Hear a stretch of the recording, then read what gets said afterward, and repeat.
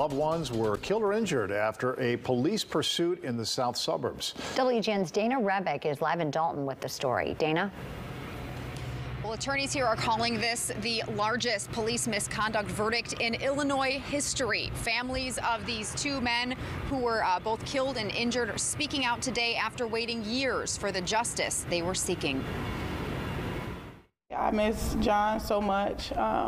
No amount of money could bring him back. It's been nearly 6 years since Aja Seat's brother John Kyles died after a police pursuit in Dolton ended in a crash. Kyles and Dwayne Dunlap were passengers in a vehicle and both ejected. Dolton officers started the chase in the early morning hours of October 9th, 2016, after the driver of the car they were in blew through a stop sign. The response of the Dolton Police Department to that missed stop sign was to execute a high-speed police pursuit, speeds exceeding 80 miles per hour, passing through multiple stop signs, ultimately driving and forcing this car driven by this young man into a dead-end alley where the driver of the car lost control of the vehicle.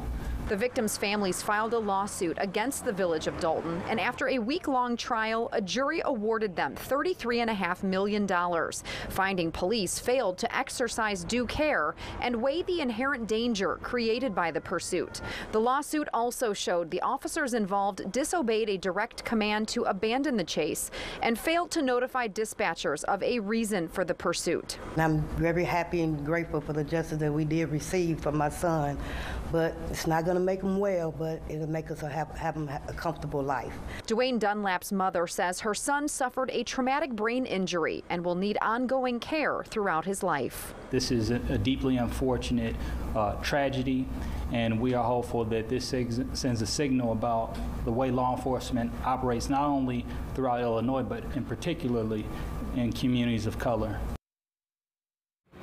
We did reach out to the village of Dolton, and a spokesman says the judgment against the village of Dolton is the result of unfortunate events that took place under the previous administration.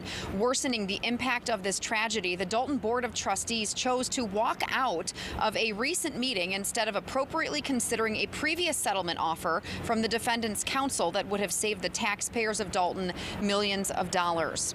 This $33 million settlement will be split. $10 million of it will be going to the family of John Kyles, $23 million to Dwayne Dunlap's family.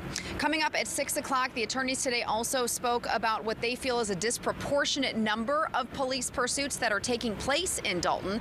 You'll hear about that coming up next hour. For now, live in Fulton Market, Dana Rebick, WGN News.